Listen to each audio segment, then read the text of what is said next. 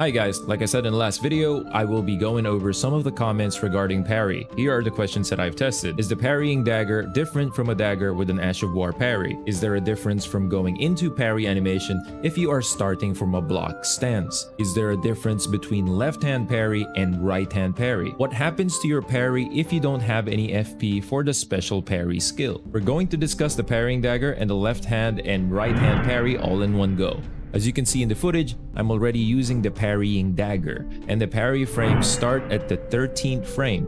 It doesn't matter if it's left or right, it's still gonna be the same. I'm not a Souls guy, I'm just a monster hunter counting frames on a video editing software. So we can say that the parrying dagger is not special at all, and left and right hand parrying is the same. But wait a second. In your last video, the frames for the dagger is 12/9, not 13/9. Are you unreliable now? Here's the crazy part. I revisited that footage and I found out that elevation sometimes F's up the frames.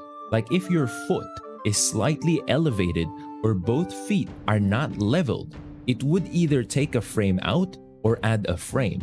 I would gladly admit that I am wrong, but I feel like I'm not. It's not simply just putting up your foot higher than the other. I was able to replicate the footage with the dagger easily, but for the buckler, it's hard. What do I mean? Here I am testing out the frames for the buckler. My character's feet are leveled, and for my eyes, seems like on a level surface. And it gets one more additional parry frame. It was 8 and 11 before, and now it's 8 and 12. I went back to the footage in the last video and noticed that the hell? My foot was elevated somewhat in that footage.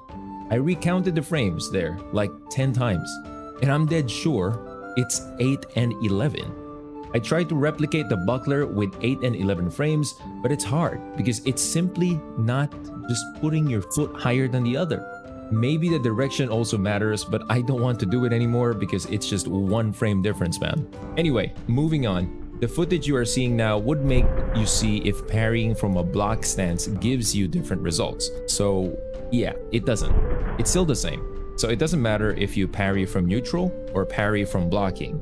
Still the same timing technically. For the special parries like golden parry, carry and retaliation, etc., it is safe to say that if you don't have FP to pull it off, the parry frames would be degraded to a normal parry.